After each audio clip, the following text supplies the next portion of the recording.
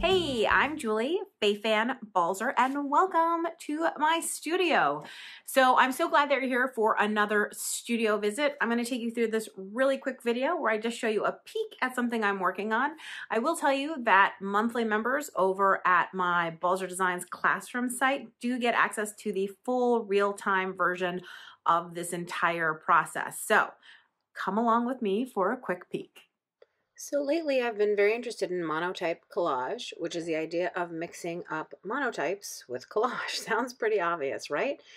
So you can see that I did a gelatin printing layer. That's the blue and the orange that's on the bottom, and kind of there's a ghost of a stencil in there from a dirty plate. I love printing with a dirty plate. And now I'm looking through my stash of collage pieces to see what would work. So I'm picking black and white, which goes with everything, then orange pieces that will go with the orange, and then maybe some sort of neutrals like you can see there.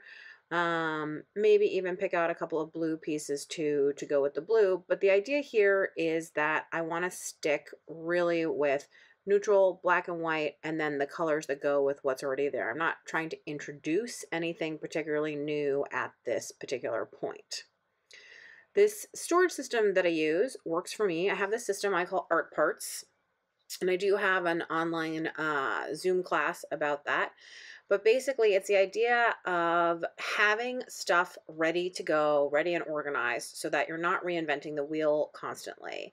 So once I pick my papers, I just kind of audition them to figure out what feels right to my eye. I don't have a lot of preconceived notions about what this is supposed to be. I'm going with the material to see where it takes me.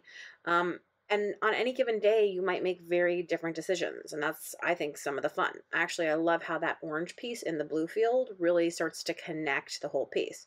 You can see that transparency versus opacity is something that's fun to play with. Obviously, I use a lot of the same motifs over and over again, and that really works for me. I think part of finding your style is finding the motifs that work for you.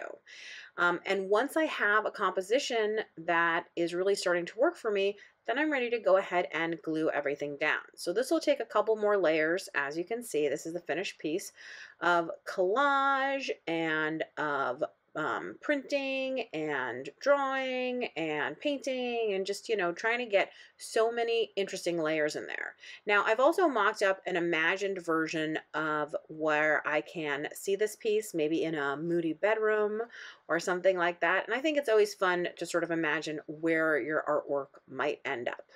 Thanks so much for watching. I hope that you learned a little bit, that you might think about some ways that you could integrate monotype and collage. It's really a lot of fun.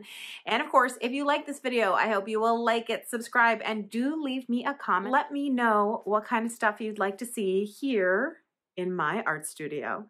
Bye!